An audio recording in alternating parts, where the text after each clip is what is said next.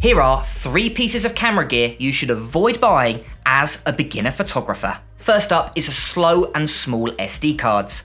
Cameras today offer amazing resolution in both photography and video, and if you buy a slow SD card, you might find that it actually limits the capabilities of your camera. So I wouldn't buy an SD card any slower than 130 megabytes a second. Next up is an expensive camera body. Camera bodies actually play very little role in the overall image quality of your photos. So if you do have a limited budget, don't blow all of your money on an expensive camera body. Remember about a really good high quality lens. And lastly is a cheap tripod.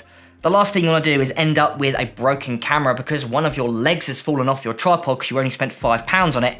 I'd recommend spending between £40 to £100. That should get you fairly good quality named brand tripod.